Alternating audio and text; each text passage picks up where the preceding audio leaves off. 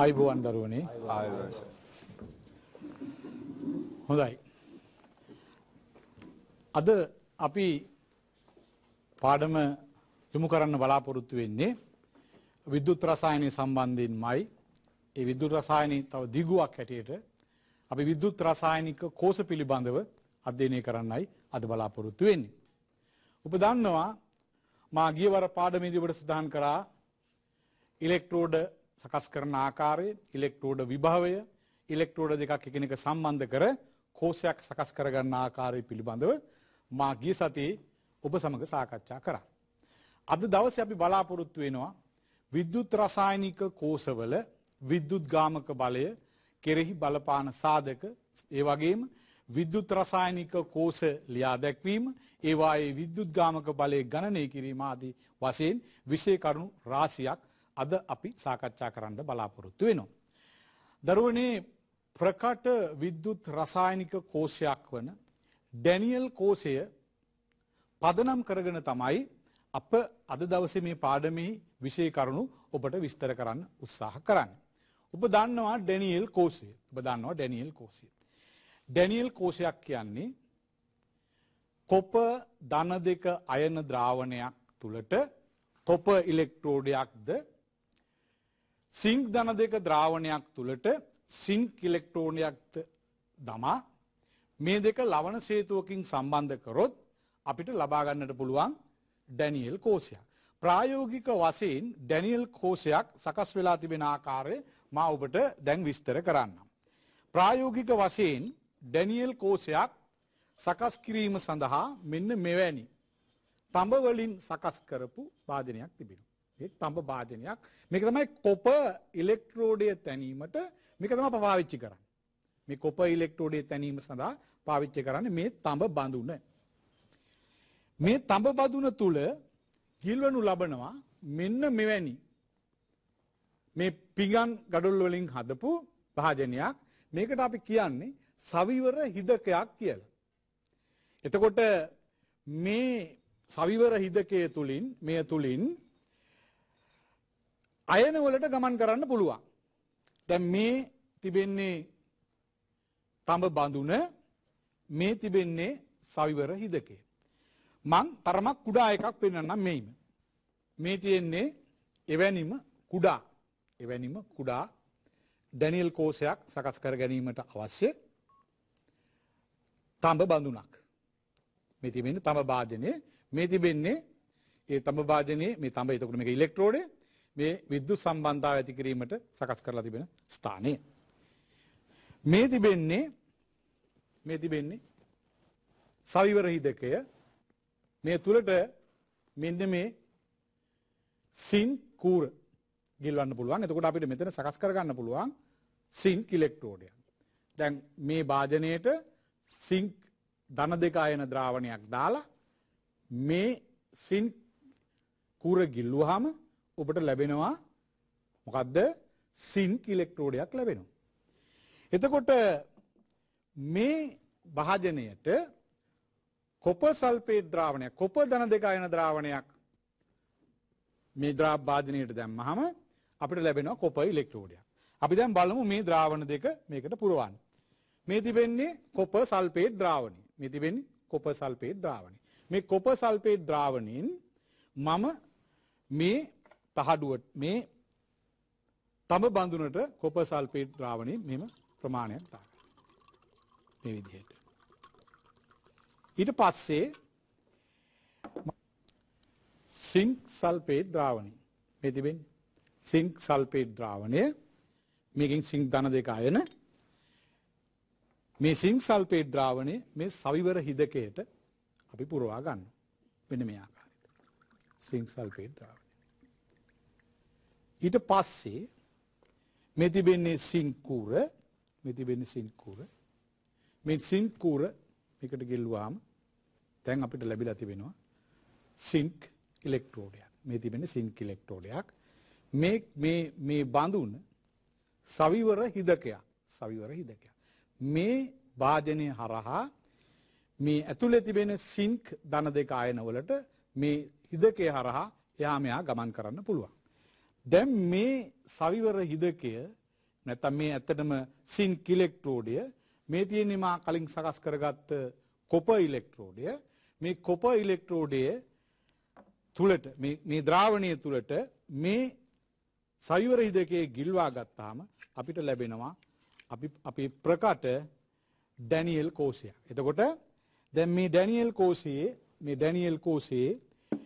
මේ තිබෙන්නේ එතකොට කොපර් ඉලෙක්ට්‍රෝඩය.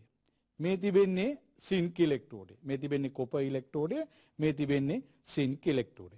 දැන් අපිට පුළුවන් මේ අග්‍ර දෙක අතර විද්‍යුත් විභවයක් තිබෙන බව පෙන්වන්න. මේ සින්ක් ඉලෙක්ට්‍රෝඩය සහ මේ කොපර් ඉලෙක්ට්‍රෝඩය. ඔබ දන්නවා සම්මත සින්ක් ඉලෙක්ට්‍රෝඩය සකස් කරන්න නම් අපි පාවිච්චි කරන්න ඕන සින්ක් ධන දෙක ආයන සාන්ද්‍රණය ඝන ඩෙසිමීටරයට මවුල එකක් වෙන ද්‍රාවණයක් අවශ්‍යයි. සම්මත කොපර් ඉලෙක්ට්‍රෝඩය සකස් කරගන්න නම් අපි දමන්නට ඕනේ Cu ධන දෙක ආයන නැත්නම් කොපර් අයන සාන්ද්‍රණය ඝන ඩෙසිමීටරයට මවුල එකක් වෙන්න ඕන. එතකොට මම මේ ඩැනියෙල් කෝෂය පිළියෙල කරලා තිබෙන්නේ මේ කොපර් සල්ෆේට් ද්‍රාවණයේ මේ කොපර් බඳුනට දාලා තිබෙන ඝන ඩෙසිමීටරයට මවුල එකක් නම් මේ සින්ක් ඉලෙක්ට්‍රෝඩයේ තැනීම සඳහා මා භාවිතා කර තිබෙන සින්ක් ධන දෙක ආයන සාන්ද්‍රණයේ ඝන ඩෙසිමීටර මවුල එකක් නම් මේ සකස් කර තිබෙන්නේ සම්මත ඩැනියෙල් කෝෂයක්. එතකොට සම්මත ඩැනියෙල් කෝෂයක් මේ පිළියෙල කරලා තිබෙන්නේ. මා පාවිච්චි කරේ සම්මත ඩැනියෙල් කෝෂයක් සෑදීමට අවශ්‍ය තත්ත්ව තමයි පාවිච්චි කරේ. ඔබ දන්නවා මා ගියවර පාඩමින් සඳහන් කරා සම්මත ඩැනියෙල් කෝෂයේ විද්‍යුත් ගාමක බලය වෝල්ට් 1.1ක් වෙන්නට ඕන කියලා. අපි බලමු මේ විද්‍යුත් ගාමක බලය අපි අපේක්ෂිත අගයට එනවද කියලා. බලන්න සවි කරන්න බලන්න. මෙතෙන්ට මේ අග්‍රේ මෙතෙන්ට සවි කරන්න. බලන්න. දැන් බලන්න කොච්චරද කියලා විද්‍යුත් යාමක බලය. මේ බලන්න මේකේ පේනවා අපිට විද්‍යුත් යාමක බලය මේ ආකාරයට ඔය පේනවා. ප්‍රතිරෝධයත් සලකලා බලුවම සාමාන්‍යයෙන් වෝල්ට් 1ක විතර විද්‍යුත් යාමක බලයක් තිබෙනවා. සම්මත තත්වයේ නම් 1.1ක් වෙන්නට ඕන. අපි දන්නා මේ ප්‍රතිරෝධය සහ වෙනකුත් අනෙකුත් සාධක නිසා මේ අපේක්ෂිත අගයම අපිට නොලැබී යන්නට පුළුවන්. හොඳයි.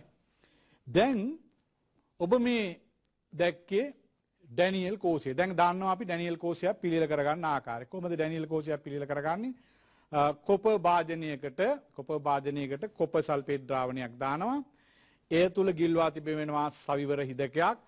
ඊට අපි සින්ක් සල්ෆේට් ද්‍රාවණයක් එකතු කරලා එහි ගිල්වනවා සින්ක් ඉලෙක්ට්‍රෝඩයක්. එතකොට ලැබෙන සැකස්ම තමයි සම්මත ඩැනියෙල් කෝෂය කියලා කියන්නේ. මේ ඩැනියෙල් කෝෂය මෙන්න මේ විදිහට අපිට පුළුවනි රූප සටහනකින් ඔබට දක්වන්න. මේ තිබෙන්නේ සම්මත ඩැනියෙල් කෝෂය. බලන්න අඳගන්න බලන්න මේ රූප සටහන මේ තියෙන්නේ. මේ බලන්න. මේ තියෙන්නේ අපි අර කියපු සවිවර හිදකේ මේ තිබෙන්නේ. තියෙන සවිවර හිදකය. එහි ගිල්වා තිබෙනවා සින්ක් කූරක්. මේ තිබෙන්නේ සවිවර බඳුන. ඔබට මතක ඇති සවිවර බඳුන. එහි දමා තිබෙනවා ජලීය සින්ක් සල්ෆේට් ද්‍රාවණයක්. එතකොට මේ තිබෙන්නේ පිටදිම තිබෙන්නේ කොපර් බඳුන. එතකොට කොපර් භාජනයක් තුල කොපර් සල්ෆේට් ද්‍රාවණයක් දාලා කොපර් කූරක් මෙහි දාප් තිබෙනවා. මේ රූපසරහන නිරූපණය කරන ආකාරය. මේ තිබෙන්නේ සවිවර බඳුන තුන ගිල්වන ලද සින්ක් කූරක්. මේ තිබෙන්නේ ඩැනියෙල් කෝෂයක දල රූප සටහනක්. හොඳයි. මේ ඩැනියෙල් කෝෂයක් අපි කොහොමද නිරූපණය කරන්නේ? ඔබට පුළුවන් වෙන්නට ඕන කිසියම් කෝෂයක කෝෂ සටහනක් ලියා දක්වන්න. අපි ඒකට කියනවා කෝෂ සටහන කියලා. මේ සම්මත ඩැනියෙල් කෝෂයේ කෝෂ සටහන මෙන්න මේ ආකාරයේ වෙන්න ඕන. දැන් ඔබට තිරේ දිස් වෙනවා. ඒ සම්මත ඩැනියෙල් කෝෂයේ කෝෂ සටහන ලියන ආකාරය. දැන් බලන්න. ඔබ ලියන්න බලන්නේ මේ කෝෂ සටහන. මේ තිබෙන්නේ. දැන් ඔබට තිරේ දර්ශනය වෙනවා. ලියා ගන්න බලන්නේ කෝෂ සටහන. කෝෂ සටහන ලියා ගන්න. බලන්න. සින්ක් ලියන්න බලන්න. මෙහි තිබෙනවා සිරස් තනි ඉරක් තිබෙනවා. මේ බලන්න. මේ තිබෙන සින්ක් ඝන අවස්ථාවේ පවතින සින්ක් මේ තිබෙන්නේ සින්ක් ධන දෙක ද්‍රාවණය. මෙන්න මෙතන ධන දෙක ලකුණක් සඳහන් කරගන්නට ඕන. මෙතන සින්ක් ධන දෙක ඝන ඩෙසිමීටර් මවුල එකක්. මෙතන තිබෙනවා ඇලි දෙකක් තිබෙනවා එක ළඟ. ඊළඟට මෙතන තිබෙනවා Cu ධන දෙක ආයන ද්‍රාවණය. ඊට පස්සේ මෙතන තියෙනවා තනි ඉරක්. එතකොට මේ යටින් සඳහන් කරලා තිබෙන්නේ මේ කෝෂයේ විද්‍යුත්ගාමක බලය. බලන්න මේ කෝෂ සටහනේ සිරස් සාමාන්‍ය සිරස් ඉරි වලින් නිරූපණය කරන්නේ කුමක්ද? සාමාන්‍ය සිරස් ඉරි මගින් නිරූපණය කරන්නේ කුමක්ද? සාමාන්‍ය සිරස් ඉරි මගින් නිරූපණය කරන්නේ දරුවනේ ඉලෙක්ට්‍රෝඩයේ ඝනය සහ ද්‍රාවණය අතර මායිම තමයි නිරූපණය වෙන්නේ. ඒක සඳහන් කරගන්න පුළුවන්. බලන්න ඊළඟට තිබෙනවා ද්විත්ව ඉරි සිරස් ද්විත්ව ඉරි තිබෙනවා. ඒ සිරස් ද්විත්ව ඉරි නිරූපණය කරන්නේ සවිවර හිදකය. ඔව් සවිවර හිදකය ඔබට මතක ඇති අපි ගියවර පාඩමින් සඳහන් කරා සවිවර හිදකයක් වෙනුවට පාවිච්චි කරන්න පුළුවන් ලවණ සේතුවක් ඉලෙක්ට්‍රෝඩ දෙකක් අතර සම්බන්ධතාවය ඇති කර ගැනීමට පාවිච්චි කරන්න පුළුවන් ලවණ සේතුවක්. ඔබ ලවණ සේතුවක් භාවිතා කරා නම් ඒ ලවණ සේතුව නිරූපණය කරන්නේත් සිරස් ද්විත්ව ඉරක් මගින්. එතකොට ඔය සවිවර හිදකය එහෙම නැත්නම් ලවණ සේතුවේ අප දන්නවා අරමුණ ඒ ඉලෙක්ට්‍රෝඩ දෙක අතර අයන සංචරණයට අවශ්‍ය ඉඩ ප්‍රස්ථාව සකස් කිරීම තමයි ඉන් අවශ්‍යතාවය වන්නේ. ඒ සිදු කරනු ලබන්නේ ඒ සවිවර හිදකය ඉලෙක්ට්‍රෝඩ දෙකෙහි ද්‍රාවණ අතර අයන සංචරණයට අවස්ථාව සලස්වා දීම. ඉතින් ඔබ දන්නවා ඊළඟට ඔබට මතක ඇති මේ සම්මත ඩැනියල් කෝෂයේ විභවය. මේ සම්මත ඩැනියල් කෝෂයේ විභවය වෝල්ට් 1.1.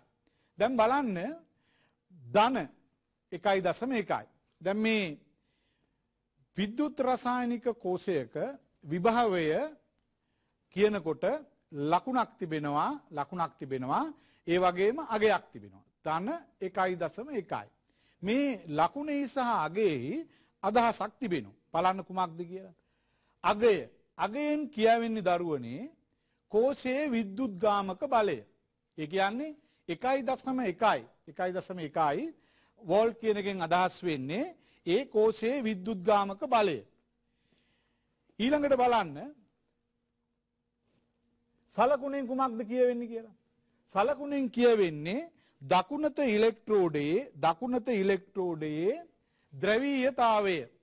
ඉලෙක්ට්‍රෝඩයේ ද්‍රවීයතාවය. දැන් ඒ කියන්නේ දැන් අපි ඔබට මතක ඇති අපි ඔය කෝෂ සටහන් ලිව්වේ මෙන්න මේ ආකාරයට. ඔබගේ වම් අත පැත්තේ ලියා තිබෙන්නේ සින්ක් ඉලෙක්ට්‍රෝඩය, දකුණු අත පැත්තේ ලියා තිබෙන්නේ කොපර් ඉලෙක්ට්‍රෝඩය. දැන් මෙන් කියවෙන්නේ මේ තිබෙන්නේ අගය, මේ තිබෙන්නේ දකුණත ඉලෙක්ට්‍රෝඩයේ ද්‍රවීයතාවය. ඒ කියන්නේ මේ දකුණත ඉලෙක්ට්‍රෝඩය, ඒ කියන්නේ කොපර් ඉලෙක්ට්‍රෝඩය ධනාග්‍රය ලෙස තමයි ක්‍රියා කරන්නේ. කොපර් ඉලෙක්ට්‍රෝඩය ධනාග්‍රය ලෙස තමයි ක්‍රියා කරන්නේ. එතකොට කෝෂයක විද්‍යුත්ගාමක බලයේ සලකුණෙන් කියවෙනවා දකුණත ඉලෙක්ට්‍රෝඩයේ ද්‍රවීය බව, ඊළඟට අගයෙන් කියවෙනවා එහි විද්‍යුත්ගාමක බලය. ඊළඟට බලමු දැන් විද්‍යුත් රසායනික කෝෂයක විද්‍යුත්ගාමක බලය ගණනය කිරීම සඳහා තිබෙනවා සමීකරණයක්. ඔබ ඒ දැන සිටිය යුතුයි. බලන්න විද්‍යුත්ගාමක බලය සෙවීම සඳහා තිබෙනවා සමීකරණයක්. මේ තිබෙන්නේ මේ කෝෂයක විද්‍යුත්ගාමක බලය අපි ඒකට සම්මත සෙල් ඒ සමාන වෙනවා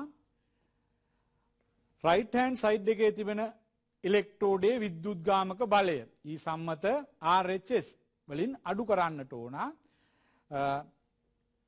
ඊ සම්මත LHS. ඒ කියන්නේ left hand side එකේ තිබෙන ඉලෙක්ට්‍රෝඩයේ විද්‍යුත්ගාමක බලයෙන්. ඒ කියන්නේ කිසියම් කෝෂයක විද්‍යුත්ගාමක බලය සමාන වෙනවා ඊ සම්මත RHS අඩු කරන්න ඕන ඊ සම්මත LHS විදිහට. එහෙම නැත්නම් මෙන්න මේ ආකාරයටත් ඕක පුළුවන් අපිට ප්‍රකාශ කරන්න. අපිට සඳහන් කරගන්න පුළුවන් ඊ සම්මත සෙල් සමානයි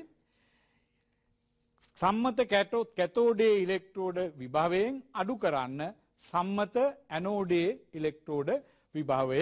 එතකොට ඔබට ඒ ආකාරයට පුළුවනි කිසියම් කෝෂයක් සඳහා වන විද්‍යුත්ගාමක බලය ගණනය කරන්න. ඊළඟට දරුවනේ ඔබට මතක ඇති මම නැවත ඔබට පෙන්වන්නම්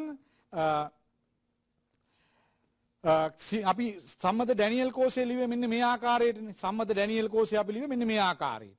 දැන් මේ කෝෂයේ ලියා තිබෙන්නේ කොපර් ඉලෙක්ට්‍රෝඩය මාගේ දකුණු අත පැත්තට එන ආකාරයට.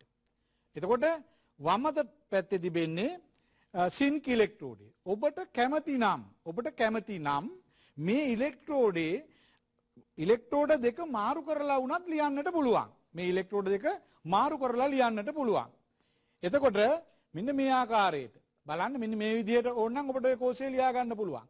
දැන් බලන්න ඔය ලියලා තිබෙන්නේ. දැන් බලන්න එහි දකුණු අත පැත්තේ තිබෙන්නේ සින්ක් ඉලෙක්ට්‍රෝඩය. වම් අත පැත්තේ තිබෙන්නේ කොපර් ඉලෙක්ට්‍රෝඩය. දැන් බලන්න ඕකේ විද්‍යුත් ගාමක බලය ගණනය කරන්න. හොයන්න බලන්න. E සම්මත සෙල් සමානයි E සම්මත RHS වලින් අඩු කරන්න බලන්න LHS. දැන් බලන්න විද්‍යුත් ගාමක බලය ඔබට කීයද ලැබෙන්නේ කියලා. බලන්න කීයද ලැබෙන්නේ කියලා. ඔබට කලින් අපි මතකයි ලැබුණේ ධන 1.1.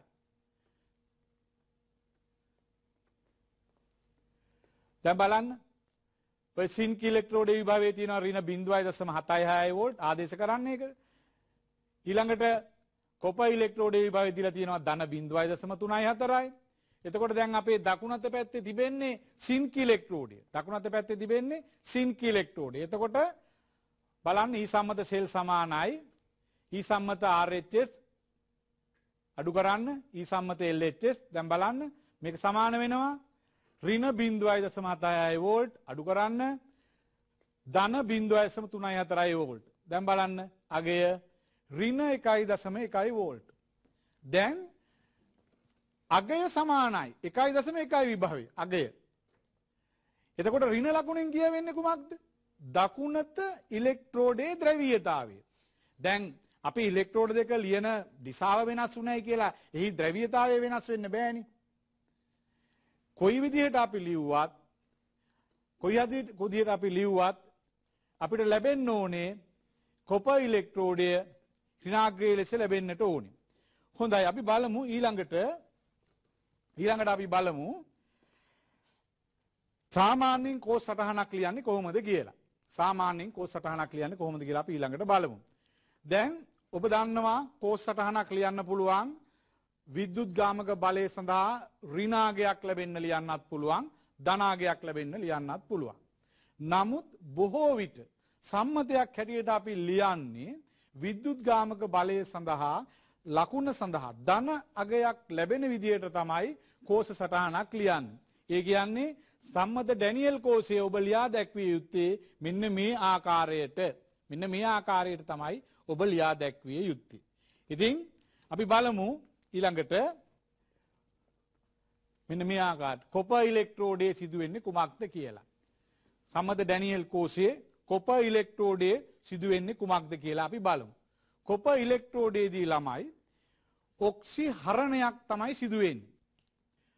එතකොට කොපර් ඉලෙක්ට්‍රෝඩයේ ඔක්සිහරණය වෙනවා. ඒ කියන්නේ Cu ධන දෙක ආයන Cu පරමාණු බවට පත් වෙමින් කොපර් කූර මත එහෙම නැත්නම් කොපර් තහඩුව මත දැන් අපි පාවිච්චි කරන ඩැනියෙල් කෝෂේ නම් කොපර් භාජනයේ මත තැන්පත් වෙනවා. ඉතින් එතන සිදුවෙන්නේ ඔක්සිහරණයක් සිදුවෙන්නේ. එතකොට ඉලෙක්ට්‍රෝන වැය වෙනවා.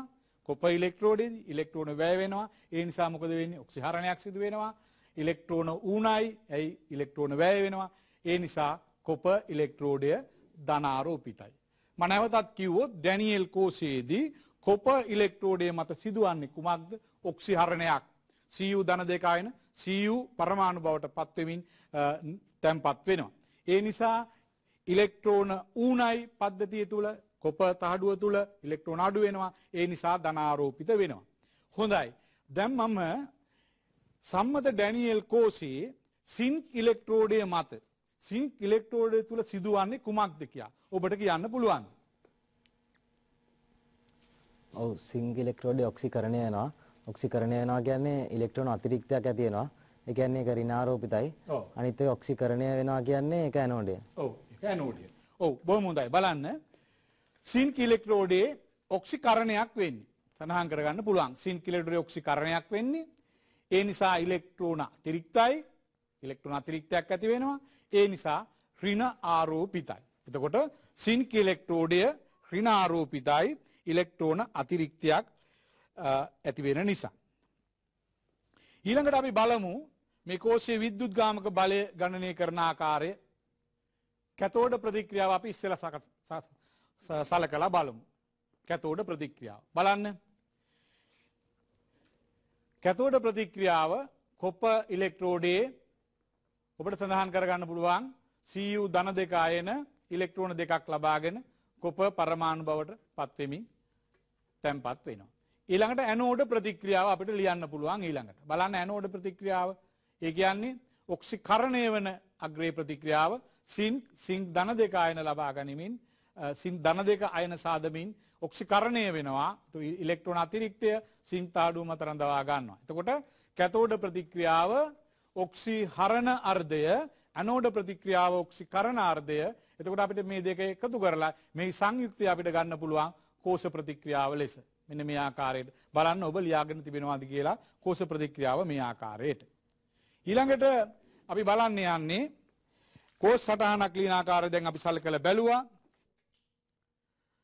බලමු කෝෂ සටහනක් ලියන ආකාරය, කෝෂ සටහනක් ලියන ආකාරය වගේම කෝෂයක විද්‍යුත්ගාමක බලය ගණනය කරගන්න ආකාරය අපි ඊළඟට සලකලා බලමු. අපි හිතමු සම්මත සින්ක් ඉලෙක්ට්‍රෝඩයකින් සහ සම්මත මැග්නීසියම් ඉලෙක්ට්‍රෝඩයකින් සමන්විත වන කෝෂයක් ගැන සලකමු. සම්මත සිල්වර් ඉලෙක්ට්‍රෝඩයක්, අපි දන්නවනේ සිල්වර් ඉලෙක්ට්‍රෝඩයක් හදා ගන්න පුළුවන් සම්මත Ag+ අයන ද්‍රාවණයක් තුළට අපි සිල්වර් කූරක් දැම්මාම සම්මත සිල්වර් ඉලෙක්ට්‍රෝඩයක්. සම්මත මැග්නීසියම් ඉලෙක්ට්‍රෝඩයක් හදා ගන්නත් පුළුවන්. Mg ධන දෙක අයන ද්‍රාවණයක් සහ මැග්නීසියම් කූරක්. මේ දෙක සයවර හිදකයකින් වෙන් කරාම එහෙම නැත්නම් ලවණ සේතුවකින් සම්බන්ධ කරාම අපිට හම්බ වෙනවා සම්මත සිල්වර් ඉලෙක්ට්‍රෝඩය සහ සම්මත මැග්නීසියම් ඉලෙක්ට්‍රෝඩයෙන් සමන්විත වෙන කෝෂය. දැන් අපි බලමු මේ කෝෂය කොහොමද කෝෂ සටහන ලියන්නේ කොහොමද? එහි විද්‍යුත්ගාමක බලය ගණනය කරන්නේ කොහොමද කියලා. මේ ඔබට දැන් පේනවා සිල්වර් ඉලෙක්ට්‍රෝඩයේ විද්‍යුත් විභවය දීලා තිබෙනවා ඉලෙක්ට්‍රෝඩ විභවය. මැග්නීසියම් හි ඉලෙක්ට්‍රෝඩ විභවය දීලා තිබෙනවා. මෙතන මැග්නීසියම් ධන දෙක ලෙස නිවැරදි වෙන්න ඕන. මෙතන Mg ධන දෙක ආකාරයට මේ ඍණ දෙක කියලා තියෙන වැරදීමක්. ඒක ඍණ ධන දෙක කරගන්න.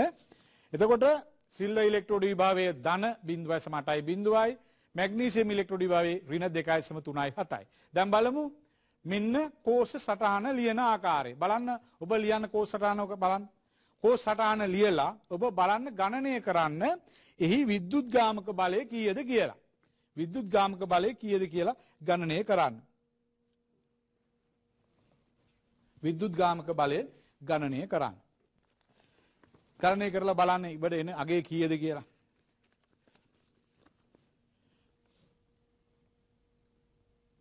බලන්න E සම්මත සෙල් සමාන වෙන්න ඕන.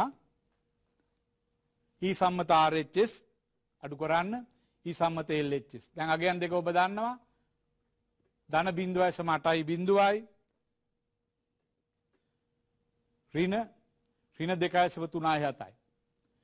දැන් ඔබට ලැබෙන අගය ධන 3.17යි.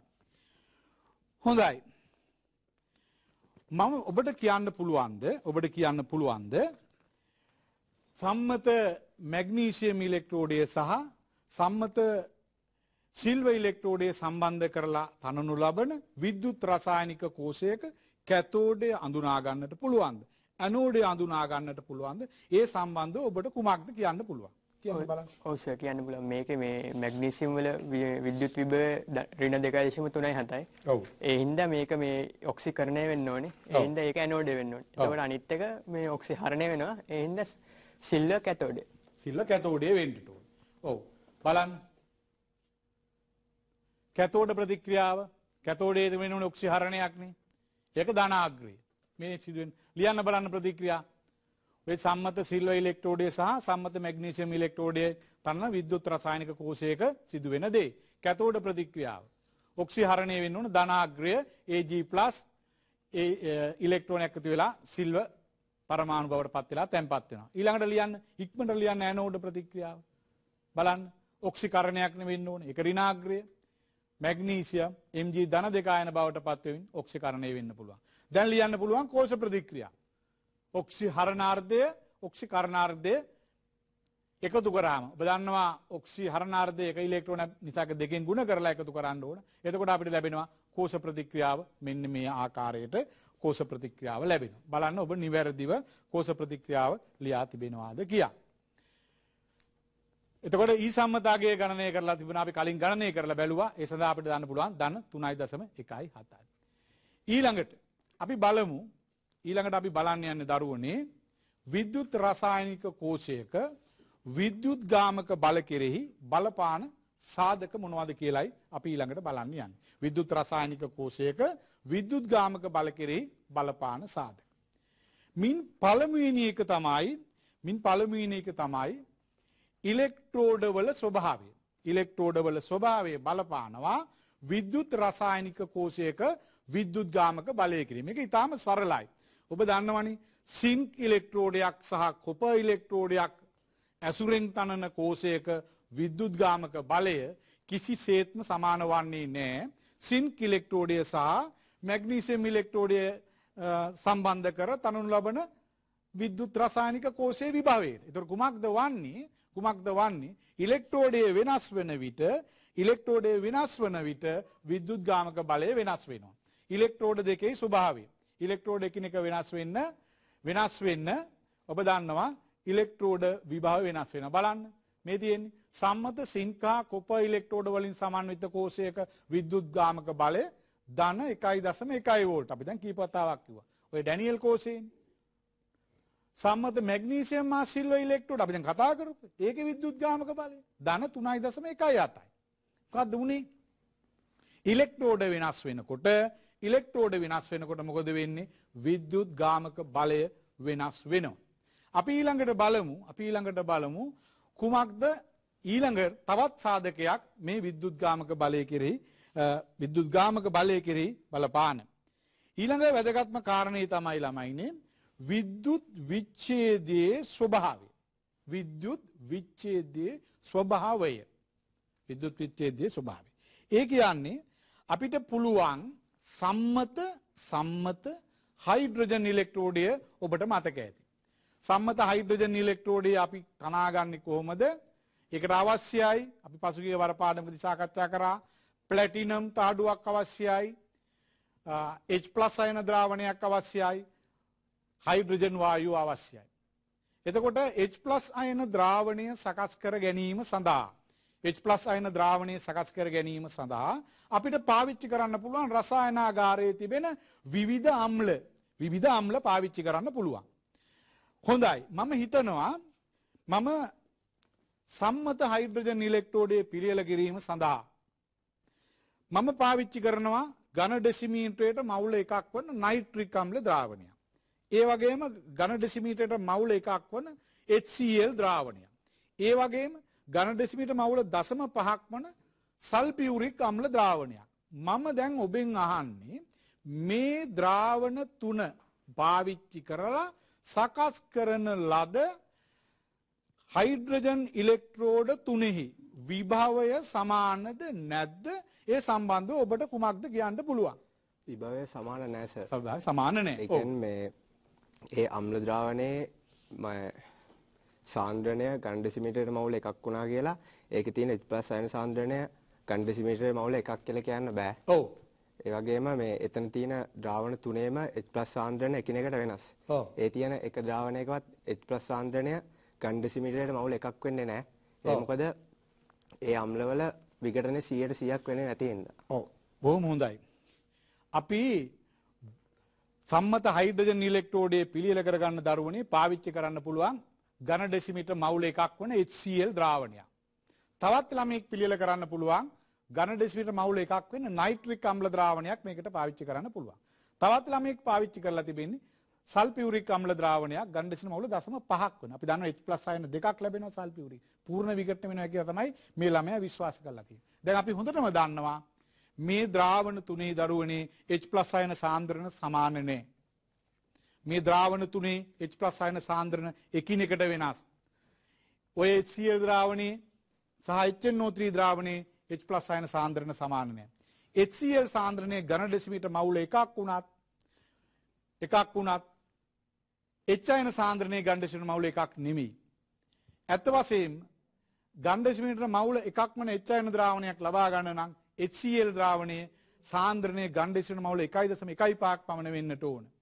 එතකොට අපි සම්මත හයිඩ්‍රජන් ඉලෙක්ට්‍රෝඩය සකස් කර ගැනීම සඳහා පාවිච්චි කරන විද්‍යුත් විච්ඡේදයේ ස්වභාවය වෙනස් වෙනකොට විභවය වෙනස් වෙනවා. ඒ වගේම බලන්න අපි සින්ක් ඉලෙක්ට්‍රෝඩය පිළියෙල කරගන්න පාවිච්චි කරන්න පුළුවන්. සින්ක් ඉලෙක්ට්‍රෝඩය සම්මත සින්ක් ඉලෙක්ට්‍රෝඩය සඳහා පාවිච්චි කරන්න පුළුවන් ද්‍රාවණ. බලන්න ලියන්න ඔබ. සම්මත සින්ක් ඉලෙක්ට්‍රෝඩය පිළියෙල කරන්න සින්ක් ධන දෙක ආයන ද්‍රාවණ අවශ්‍යයිනේ. මේ සඳහා අපිට පාවිච්චි කරන්න පුළුවන් සින්ක් ධන දෙක ආයන ලබා ගන්න පුළුවන් ද්‍රාවණ ලියන්න.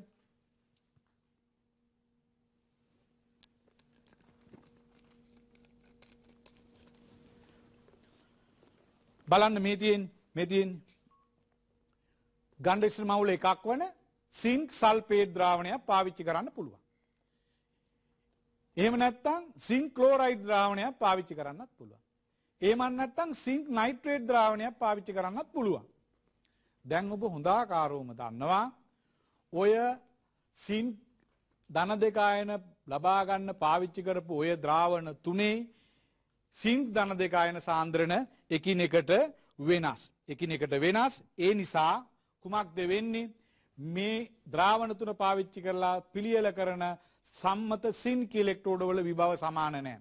අපි සින්ක් ධන දෙක ආයන ලබා ගැනීමට භාවිතා කරන විද්‍යුත් විච්ඡේදයේ ස්වභාවය මත විභවය වෙනස් වෙනවා. අපි බලමු ඊළඟ කාරණය. විද්‍යුත් විච්ඡේදයේ සාන්ද්‍රණය තමයි ඊළඟ වැදගත් කාරණය. මේක අපි ටිකක් තරමක් විමසා බැලිය යුතුයි. විද්‍යුත් විච්ඡේදයේ සාන්ද්‍රණය කොහොමද විද්‍යුත් ගාමක බලය කෙරෙහි බලපාන්නේ කියලා. අපි ඒකට අපි භාවිතා කරනවා. අපි ඉස්සෙල්ලම බලමු සම්මත සින්ක් ඉලෙක්ට්‍රෝඩය. මේ තිබෙන්නේ සම්මත සින්ක් ඉලෙක්ට්‍රෝඩය. සම්මත සින්ක් ඉලෙක්ට්‍රෝඩයේදී සිදුවන්නේ සින්ක් ධන දෙක ආයන ඉලෙක්ට්‍රෝන ලබා ගනිමින් සින්ක් පරමාණු බවට පත් වෙනවා. විද්‍යුත් ගාමක බලය දීලා තිබෙනවා -0.76 කියලා. මෙහි ලකුණ ප්‍රතිවර්ත විය යුතුයි. ප්‍රතිවර්ත ලකුණක් නෙමෙයි තියෙන ඊතල එක් දිශාවකට තිබෙන ප්‍රතිවර්ත ලකුණක් දීලා ඔබ ලියාගන්න එක ප්‍රතිවර්ත ලකුණක් දාලා දැන් බලන්න මේ අගේ දීලා තිබෙනවා ඊ සම්මත අගේ -0.76යි. ලියාගන්නකො -0.76යි. දැන් ඔබ දන්නවා ඔය ඉලෙක්ට්‍රෝඩය සම්මත හයිඩ්‍රජන් ඉලෙක්ට්‍රෝඩයට සාපේක්ෂව ඍණ ආරෝපිතයි. ඒ කියන්නේ මේ සින්ක් ඉලෙක්ට්‍රෝඩයේදී වැඩි නැඹුරුතාවයක් තිබෙන්නේ සින්ක් ධන දෙක ආයන බවට පත්වෙමින් ද්‍රාවණගත වෙන්නේ. ඒ කියන්නේ සින්ක් ධන දෙක ආයන බවට පත්වීමේ වැඩි නැඹුරුතාවයක් තිබෙනවා. ඒක නිසා තමයි මීට ලැබී තිබෙන්නේ ඍණ ලකුණක් ලැබිලා තිබෙන්නේ. සම්මත හයිඩ්‍රජන් ඉලෙක්ට්‍රෝඩයට සාපේක්ෂව. දැන් මේ ප්‍රතිවර්තයයි. දැන් ඔබට පුළුවනි පාවිච්චි කරන්න මෙහි විභවයට සින්ක් ධන දෙක ආයන සාන්ද්‍රණයේ බලපෑම විස්තර කරන්න ඔබට පාවිච්චි කරන්න පුළුවන්. ඔබ සුපුරුදු සමතුලිතතාවයේදී ඔබ භාවිතා කරන ලී චැටලිය මූල ධර්මය. දැන් මේ ප්‍රතික්‍රියාව ප්‍රතිවර්ත එකක්නේ. ප්‍රතිවර්ත ප්‍රතික්‍රියාව. දැන් ඔබ දන්නවා හොඳටම සින්ක් ධන දෙක ආයන සාන්ද්‍රණය වැඩි කරනකොට වෙන්න ඕනේ කුමක්ද? මේ ප්‍රතික්‍රියාව යන්න ඕනේ ඉදිරියට. එතකොට මොකද්ද වෙන්නේ? ප්‍රතික්‍රියාව ඉදිරියට යනවා. සින්ක් තහඩුව මත තිබෙන ඉලෙක්ට්‍රෝන අතිරික්තය අඩු වෙනවා. එතකොට ඍණ විභවය අඩු වෙනවා. ඒ කියන්නේ විභවය ඍණ 0.76ට වඩා අඩු අගයක් ගන්නට ඕන. එතකොට සම්මත සින්ක් ඉලෙක්ට්‍රෝඩයේ ඉලෙක්ට්‍රෝඩ විභවය සින්ක් ධන දෙක ආයන සාන්ද්‍රණය වැඩි කරනකොට විභවය අඩු වෙන්නට ඕන. ඉතින් ඔබට දැන් තේරෙනවනේ සින්ක් ධන දෙක ආයන සාන්ද්‍රණය අඩු කරොත් කුමක්ද වෙන්නේ කියලා.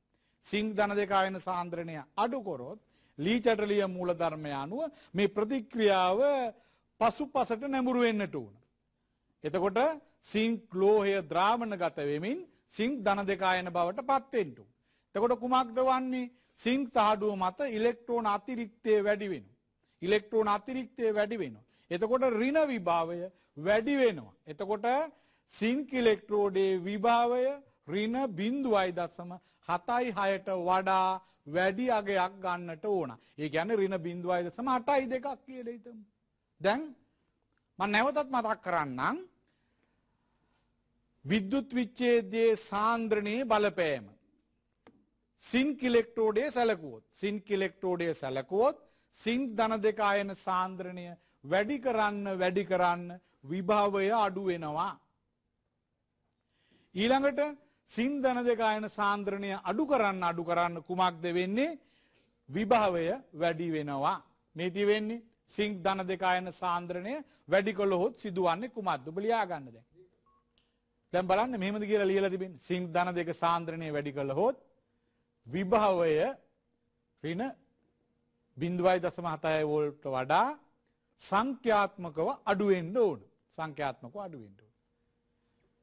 හොඳයි සිංක් ධන දෙක ආයන සාන්ද්‍රණය අඩු කළොත් කුමක්ද වෙන්න ඕනේ? අඩු කළොත් බලන්න විභාවය ඍණ 0.76 වෝල්ට් වලට වඩා සංඛ්‍යාත්මකව වැඩි වෙන්න ඕන. දැන් සිංක් ඉලෙක්ට්‍රෝඩේ ඉලෙක්ට්‍රෝඩ විභාවය සිංක් ධන දෙක අයන සාන්ද්‍රණය වැඩි කරනකොට අඩු වෙනවා. සිංක් ධන දෙක අයන සාන්ද්‍රණය අඩු කරනකොට වැඩි වෙනවා. දැන් ඔබට හිතෙන්න පුළුවන් ඉලෙක්ට්‍රෝඩයක් තැනීම සඳහා භාවිතා කරනු ලබන ඕනෑම විද්‍යුත් විච්ඡේද්‍ය ද්‍රාවණයක් සම්බන්ධයෙන් තත්වය මෙසේය කියා. නමුත් එහෙම වෙන්නේ නැහැ. විද්‍යුත් විච්ඡේදයේ සාන්ද්‍රණය අඩු කරන සෑම විටම විභාවය වැඩි වන්නේ නැහැ. ඒ වගේම විද්‍යුත් විච්ඡේදයේ සාන්ද්‍රණය වැඩි කරන සෑම විටම විභාවය අඩු වන්නේත් නැහැ. ඊට ප්‍රතිලෝම තත්ත්ව තිබෙනවා.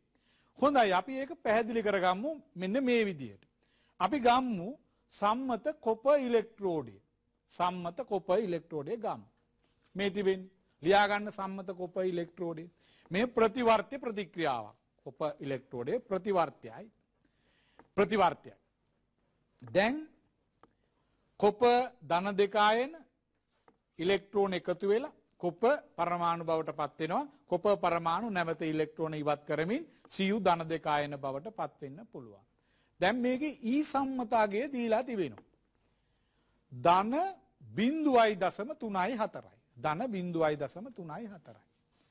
ඒ කියන්නේ දරුවනි සම්මත හයිඩ්‍රජන් ඉලෙක්ට්‍රෝඩයට සාපේක්ෂව මෙය ධන ආරෝපිතයි. මා නැවත කීවොත් මේ සම්මත කොප ඉලෙක්ට්‍රෝඩය සම්මත හයිඩ්‍රජන් ඉලෙක්ට්‍රෝඩයට සම්බන්ධ කරලා අපි විද්‍යුත් රසායනික කෝෂයක්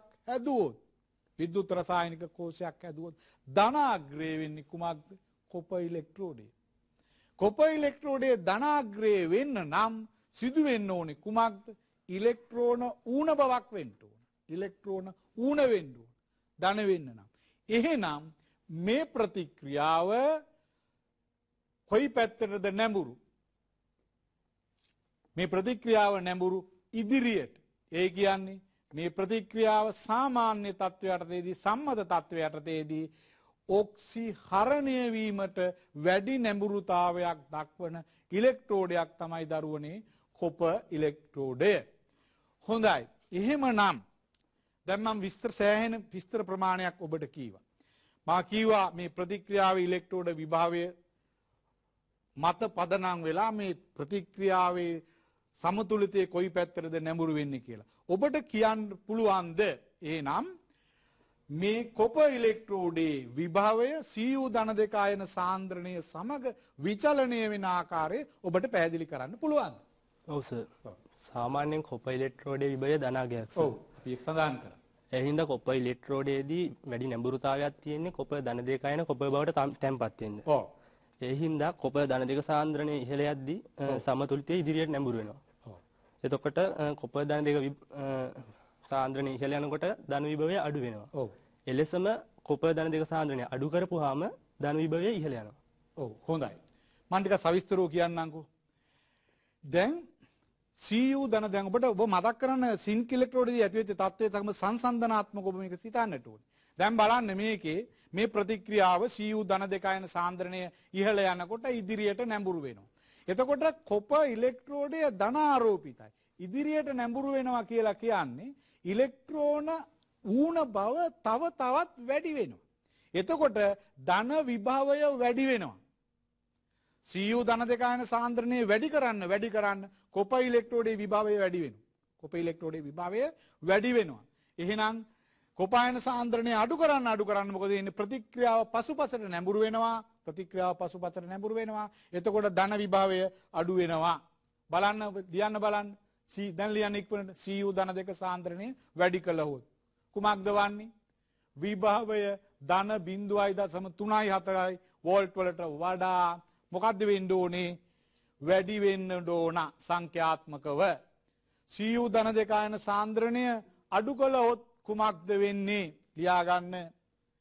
කුමක්ද වෙන්නේ? විභවය ධන 0.34 වෝල්ට් වලට වඩා අඩු වෙන්න ඕන සංඛ්‍යාත්මක වශයෙන්. දැන් ඔබ දන්නවා ඩැනියෙල් කෝෂය හදලා තිබෙන්නේ සින්ක් ඉලෙක්ට්‍රෝඩයකින් සහ කොප ඉලෙක්ට්‍රෝඩයකින්. ඔබට එනම් වැඩි විද්‍යුත් ගාමක බලයක් ලබා ගන්නට අවශ්‍ය නම් කළ යුත්තේ කුමක්ද කියලා ඔබ දන්නවා. එහෙනම් කොප ඉලෙක්ට්‍රෝඩයේ CU ධන දෙක අයන සාන්ද්‍රණය පුළුවන් තරම් වැඩි කරන්නට ඕන. සින්ක් ධන දෙක අයන සාන්ද්‍රණය පුළුවන් තරම් අඩු කරන්නට ඕන. මේ ඩැනියෙල් කෝෂයේ පිළිබඳව අපි ඊළඟ පාඩමේදී වැඩිදුරටත් සාකච්ඡා කරනවා. ඩැනියෙල් කෝෂයක විද්‍යුත් ගාමක බලය කොහොමද විචලනය වෙන්නේ? සාන්ද්‍රණය විචලනය වන විට කියා අපි ඊළඟ පාඩමේදී සාකච්ඡා කරන්නට බලාපොරොත්තු වෙනවා. ඒ අදහසින් අද පාඩමට මෙතනින් අවසන් කරනවා. ඔබ සැමට දරුවනේ ආයුබෝවන්.